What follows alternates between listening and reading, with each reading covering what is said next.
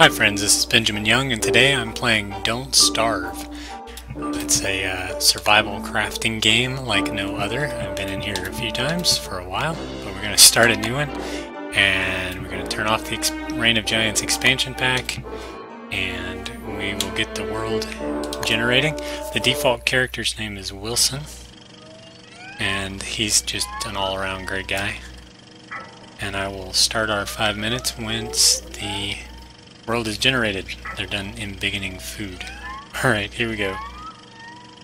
Timer is going. I'm playing again on a excuse me, a Surface Pro 2 with an Xbox 360 controller, which works really well. Say, pal, you don't look so good. You better find something to eat before night comes. Understatement. Okay, here we go. So, I can pick flowers, and I can eat the flowers,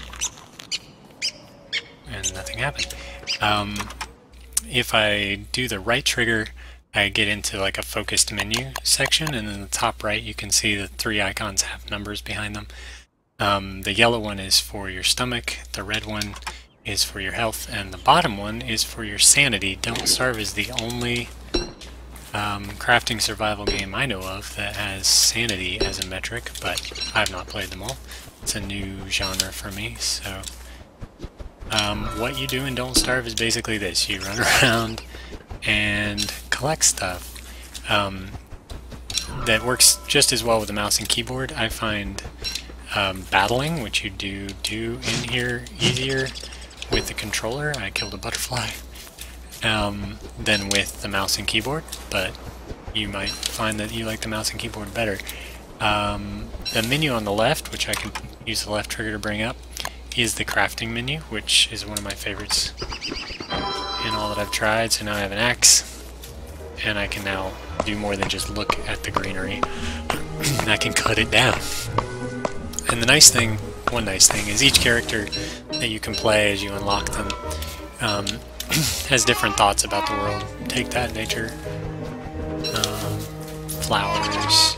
It's pretty, it smells like a common laborer. So if you wanted to, you could pick your characters based on that.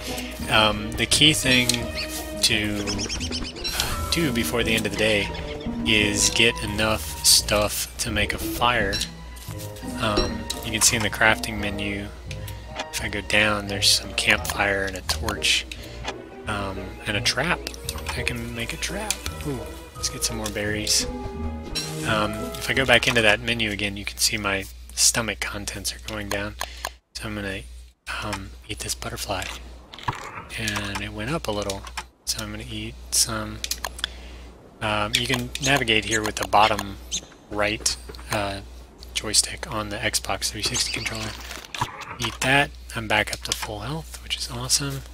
And this big guy over here, ooh, what is this? Some manure. That guy's a beefalo. If I attack him, he will surely kill me.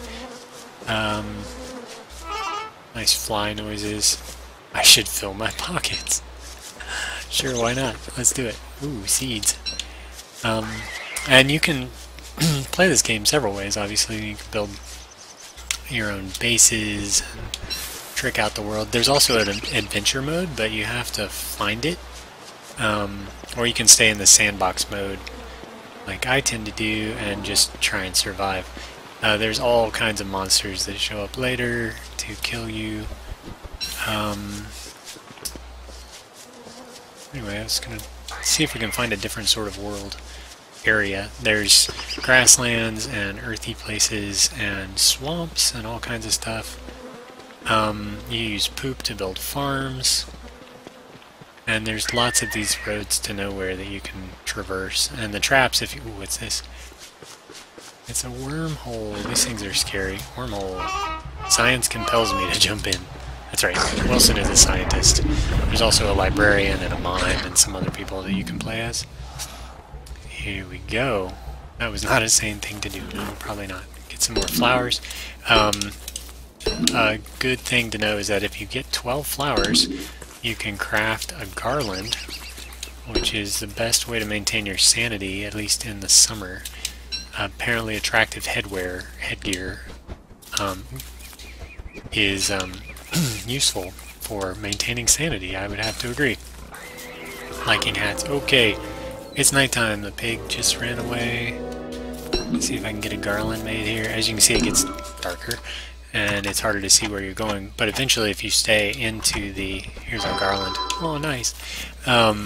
If you stay into the night and don't